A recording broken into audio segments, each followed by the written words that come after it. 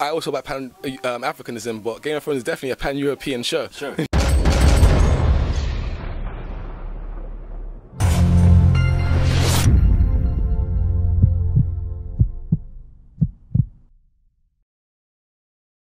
Peace and blessings, kings and queens. gotKushTV right here inside of the Ankh Wellbeing Centre, Shepherd's Bush, London. Standing next to my brother, you know, my brother Taharqa, yeah, who among many other things, yeah, is an author, yeah, you know what I'm saying, a writer, and these kinds of things. That's what we want to talk to him about very, very quickly today. So you're writing a novel, yeah? Yep. I'm writing a novel, fantasy fiction epic, to be fair. Fantasy fiction epic. African fantasy fiction epic, okay. So you have to make it clear. This is, I'm not sure, I wouldn't say it's the first of the genre, because I'm sure there's been plenty out there before. Right. But this is me drawing on inspiration. You know, I have to keep it real, you know, I'm a boy of Jamaican parentage, growing up here in the West, so there's inspirations drawn from all over the place. Right. But you know, we'll get into it throughout the interview, but obviously growing up reading fantasy fiction, you're looking for the reflection of yourself and thinking, where can I find it? Having someone going to Saturday school and learning about our history and learning about our culture, seeing King Shaka doing all that, from a young age, I'm like, yo, this is source quality, do you know what I mean? It's quality source stuff to write any story from, so I've always been inspired to write that stuff. Right. So you're writing something at the moment. I don't know how much you can say, but all right, cool. But so you can give us maybe a name and it's based in Mali? Yes. Mali, in the Mali Empire, it's across Africa, to be fair. It is, like I say, it's an epic, so that's why it's taken quite a while to write. And so I'll say the release date is to be confirmed, publishing date to be confirmed, because I am just, I'm really still building up this entire world, but it's based across the entire continent of Africa, or a continent that resembles Africa. It's not going to quite, so yeah, there's quite a little tricks to it, but I've been writing it for a little while now. I can't give you a name, but I can give the basis of the outline is that there is basically several kingdoms across Africa, as we know there was prior to the era of colonization, and these kingdoms are existing, and there's going to be an event which is going to get these kingdoms interacting with one another, and for the good and bad, you know, there might be some kingdoms from the outside which they might have to deal with, you know. So it's yeah, I don't want to give away too much. That's cool. So I'm talking, and I don't envy you, because as a writer myself, you know, the amount of ideas that come when you put them down, then when it gets to the process between that and getting to the finishing it can be a long thing. Well, we get that, you know what I'm saying? But I want to ask you, like, why did you pick, well, are you basing it primarily in Mali, or like, so what was the inspiration behind that specifically? I suppose I knew a little bit about Mali history, having been reading about it from obviously looking into Islamic history within Africa, so I knew a little bit about Mali.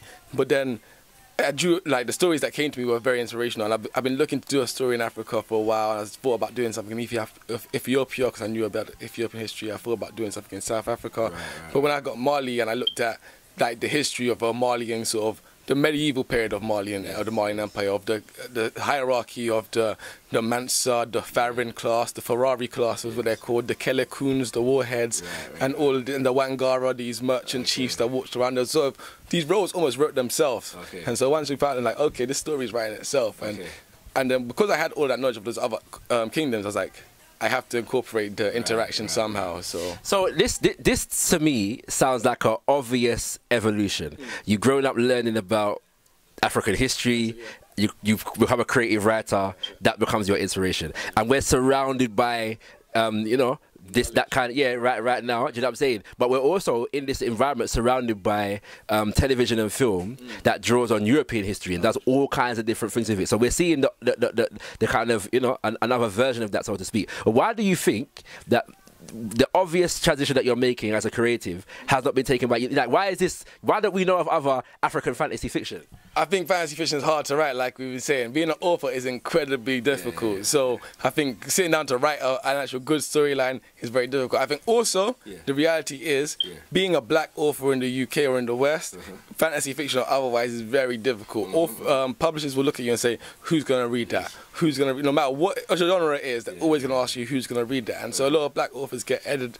Even if they wanted to start doing fantasy fiction, their publishers will push them into another direction. You're a good writer, maybe write one of these novels first because they're selling. And you get pushed in sort of a direction, and it will take you a while to work back across into that fantasy fiction area. But yeah, so I think the system that we live in is a big part of it. But also, it's very difficult. You can't take that away from it. So obviously, that part of what's inspired this conversation is the fact that we're in Game of Thrones season. Them Thrones, yeah. And you know what I mean? And so there's a conversation happening at the moment about the lack of black presence in it. I mean, we'll do that another time. But what I want to ask you now, yeah, is what do you think George R.R. Martin, basing this entire narrative, this entire epic, off of European medieval history, does for European culture, yeah, and what is the absence of that kind of creative work coming out of our own culture not doing for us? 100%. I mean, that's powerful. I mean, it elevates the culture. I mean, and George R.R. Martin, but a whole load of others in that sort of vein. So the other day it was I was doing a show when someone said 300 is the best movie ever, and it's sort of this film about 300 Greeks taken an order for need, and it's sort of it's elevating the West. All of these sorts of shows in that sort of genre of historical fiction or these fantasy fiction, it's always about, you know, you have this grand old wizard who's usually a white man with a big beard and he's wise, and you have this white boy who's a farm boy who becomes the savior of the world. Do you know what I mean? And it's all giving these, and it's all based on sort of a lot of Western sort of, you know, even sort of language and words are based on a lot of very Western interpretations of the Bible, and you have sort of Western philosophy running through all of this. I mean, in Game of Thrones, quite a lot of Nietzsche and this idea of killing God is within it. Do you know what I mean? So they put all of their philosophy and their ideas into their fiction, and so it's definitely always about elevating and pushing their view of the world up. So yeah, I mean, I also like Africanism, but Game of Thrones is definitely a pan-European show. Sure. You know what I mean? Definitely. Yeah. So how do you think fantasy fictions like yours will help to serve us and our people, our culture, our history? I think we saw the Wakanda effect, and for me personally, I feel like even that was very surface level. It didn't go in deep. What's Wakanda like? Who are the Wakandans? What's the culture? All of that. It was very surface level. And but we saw what it done for our people. The people were hyped. Everyone was in the cinema wearing their traditional clothing again. It gave a feeling of pride.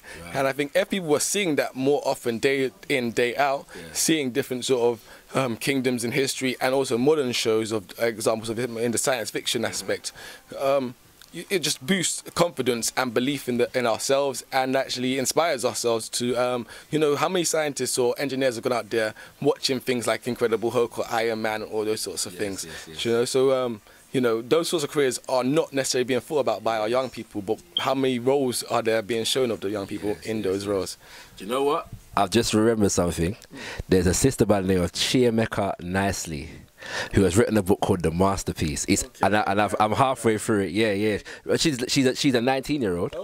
Sister who I grew up in a community. I grew up watching her. So big up. I just, as we were speaking, I just remember that. Just had to big her up, Chiamaka Nicely, because she has done it. You know what I'm saying. So check that out. You know what I'm saying. But where can people get to see? Because I know people are going to want to know where they're going to be able to get this book when it's finally completed and it comes out. So where can they stay in contact with and tune with your movements? Just check me out on.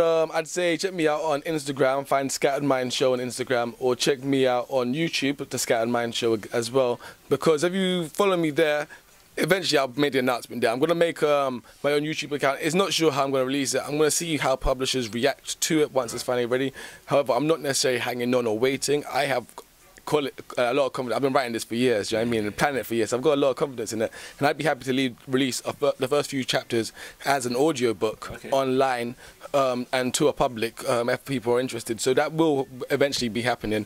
I've got a lot of ideas for how we're going to do the audio book, how we're going to break ground with audiobooks, to be fair. So yeah, that's going to come. So we'll get in a bit of it. I'm excited, family. I don't know about you, but I'm excited. I'll stay tuned, and no doubt once the book, any developments coming with this book, will be featured on gotKushTV. So do stay tuned. Look out for brother Taharqa. You get me? You ain't got nothing if you ain't got Kush.